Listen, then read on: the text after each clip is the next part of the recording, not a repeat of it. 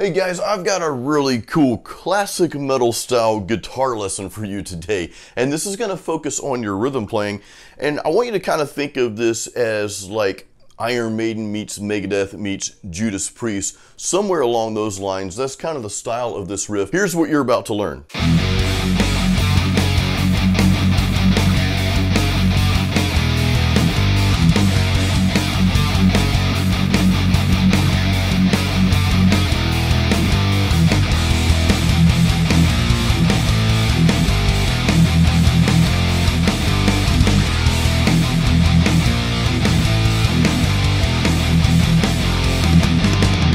Alright guys, so I'm going to break this down for you in bite-sized chunks. Hey, there's nothing there. And I'm also going to give you the guitar tabs on screen right here. Now, after I break down the lesson for you, after we slow it down and go through all the notes and that good stuff, I'm actually going to let you play along with the backing track. So I'm going to have about 2 minutes worth of backing track music for you to play along with. During that time, I'll also have the guitar tabs up, so it'll make it really easy for you to play along with it. So make sure you hang around after the lesson so you can play this along with the full mix. Now, before we get started, make sure you subscribe to my channel and ding that little bell. All right, guys, so we start right out of the gate moving those fingers around a little bit, and what's cool is we're not starting with the heaviest note possible. We're actually starting on an F power chord, but we're gonna move those fingers around to get some different sounds on that second string. So we're gonna start out on the second fret of the first string. But now if you notice right before I do that, and this is just at the very beginning of the song, I do hit that E string, that open E, and then I come right down on that second fret.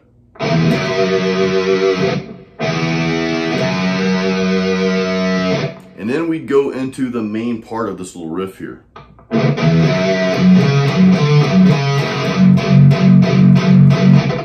Now, what I'm doing here is as soon as I hit that second fret on the first string, I hit it really quickly once again with a downstroke. Everything's downstrokes in this lesson, by the way.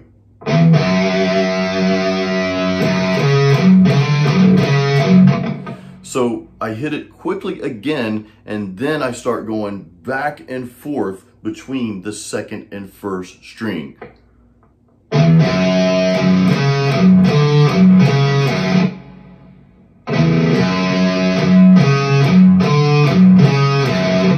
See how I'm going back and forth? So I don't stay on one string after that. After I get this thing started, you know, we go from that second fret on the first string to the fourth fret on the second string, then back to that first string again, and then next time we hit the second string, we're on the fifth fret. And then we go back to the fourth, and then we kind of land on that second fret again, which that's where, on the first string, that's where we start palm muting. So let's run through this slowly.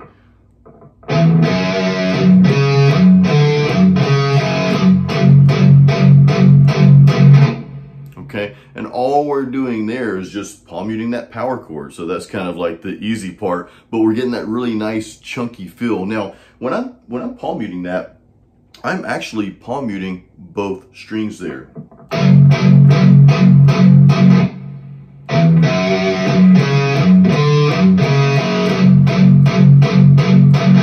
You know, I hit that power chord real quickly just one time before I start palm muting, if you notice.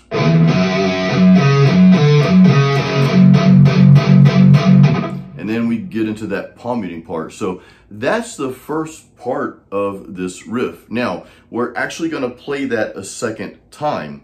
And the second time, we're just going to go straight into that, you know, that first string, second fret.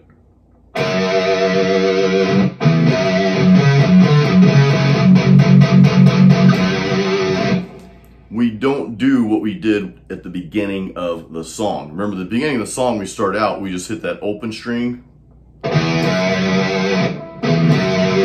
We only do that in the beginning of the song, okay, just the start of the song. Every time after that, we're just gonna dive straight to that second fret.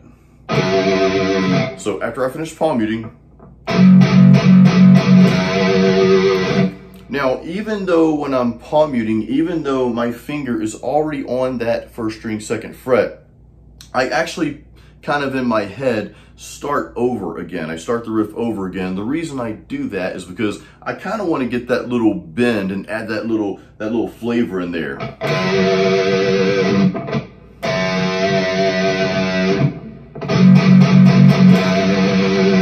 So I kind of start the whole thing over in my head, if that makes sense. I like to pretend, okay, I'm not just going from the power chord and staying on that note.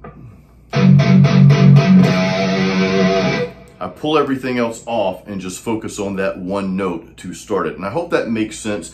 If anything doesn't make sense, by the way, just leave me comments and I'll do my best to explain them. All right, so we're basically gonna play that riff over again.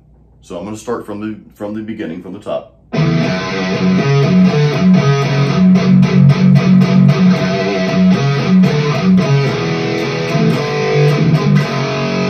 All right, so the second time around, we're adding some more notes, actually some more chords in there. And the chords that we're adding, just to simplify things, is going to be the E power chord, okay? That's 0 on the first string and then fret number 2 on the second. And we're also gonna play a G power chord, so that's gonna be 3 and 5. Now, I'm gonna play that second part slowly before we break it down and before I explain it. So here's what it sounds like.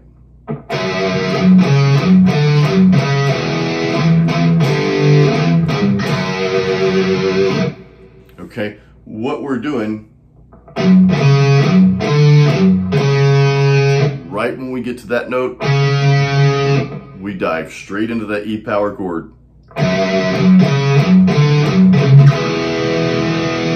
Palm mute twice, that open E, and then go to the G.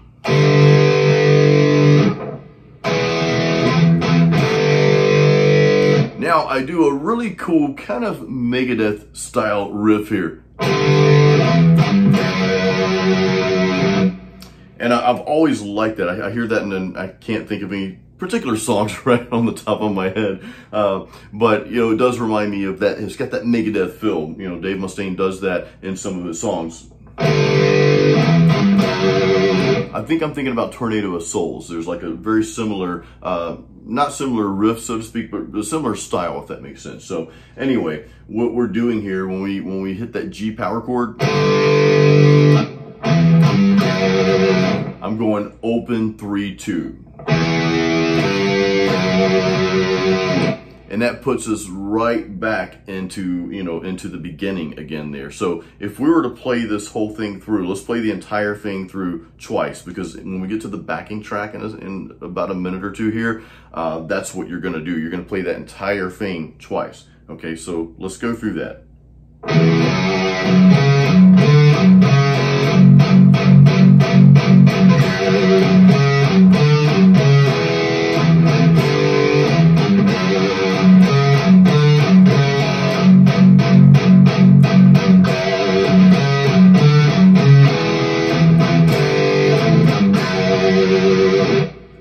Now, that was part one. Part two here really is based on palm muting and power chords. It's a little bit more simple. However, you're going to be changing those power chords. I don't want to say really fast, but a lot. All right, so let's go right into that. And here's just a quick transition piece. What we just played here, that last time you play that, you're actually not going to end on that first string second fret.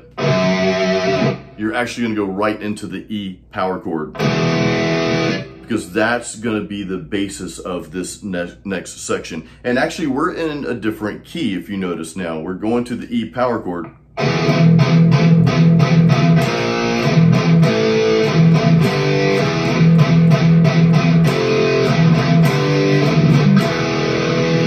So we're going to an entirely different key here, and that's the beauty of this whole pattern, or both patterns, you know, coming together like this. You know, we're starting out in one key and then we're going to a different key, a lower key, which kind of makes it, you know, heavier and just a little bit more evil sounding, you know, having those two key changes there. All right, so, or the one key change to be technically correct. All right, so here's what we're gonna do. I'm just gonna call out the power chords, and what we're playing, we're going to be playing, of course, we're palm muting that E. And we're gonna be playing power chords and kind of going back and forth between the two, which I'll explain, but let me just tell you what power chords we're using. It's gonna be a B flat. Now I'm reminded of that line in the Goonies where they're playing the piano, and if they don't play the right chords, the rocks are gonna fall on them. It's like, you better play the right key or we're all gonna B flat. I don't know if I told the joke in its entirety, but anyway, it's funny. So the B flat, we're playing an A, playing a G, and we're also throwing in an F as well. That F power chord with the E power chord just always gives it that wicked feeling, so it's really cool. All right, so here's how the riff sounds together.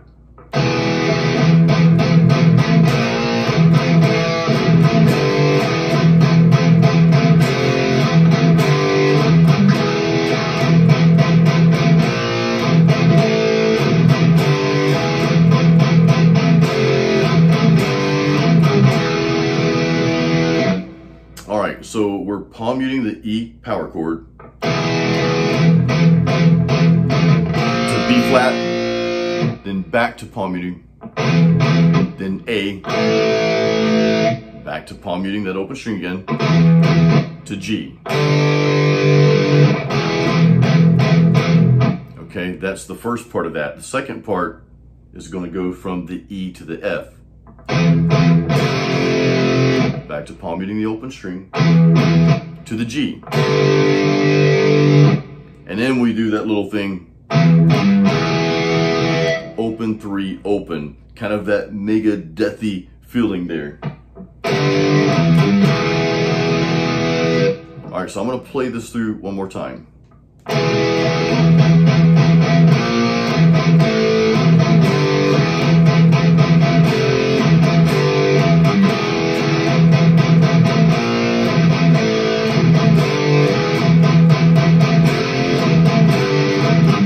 Alright guys, now it's time to have some fun. We're gonna play these riffs along with a full mix, the full backing tracks. I will have the guitar tabs on the screen, so this will make it really easy to play along with.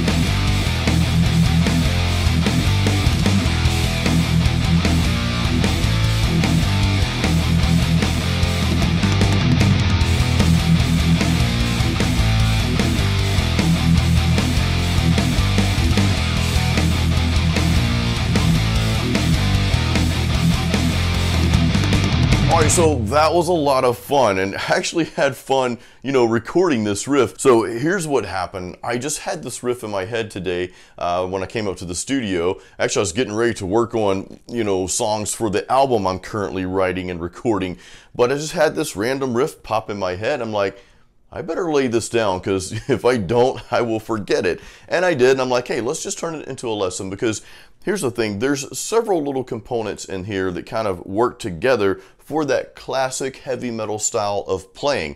Remember, you know, in the beginning of the video, I said this is kind of like a, kind of reminded me of like an Iron Maiden meets Megadeth meets Judas Priest type thing. You got some really classic style metal riffs and techniques in here, but you've also got kind of like a thrash metal feel to it as well. So we're combining the good old-fashioned palm muting, that's kind of like the culprit of metal music, as is power chords. And you've got plenty of like power chords just kind of moving around there as well.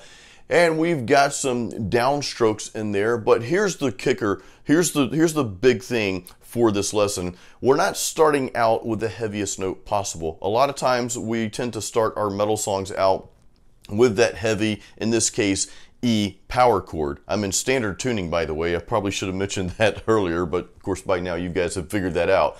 But we're not starting on that, and there's nothing wrong with starting on that, but every now and then I like to start the song out on something different. So this is one of those things that kind of throws you for a loop. You're like, wait a minute, we're not starting on that heaviest note there, we're starting on an F instead. So I think that's kind of cool. And you've also got a little, I know that specific riff that I'm playing in the beginning there, now that I think about it, is kind of like that crazy trainish style as well, because you're moving those fingers around on those notes on the second string there. So that's kind of cool. That's a really nice finger exercise for you. So again, we're combining all these really cool classic style and thrash metal style rhythm techniques. So guys, feel free to leave me any questions about this riff. Like I said, this is kind of a really fun riff to play, and I encourage you to go back to that point in the video there, because also in the YouTube description I've got it mapped out where each segment is. I've got the timing of each segment. For example, if you want to go directly to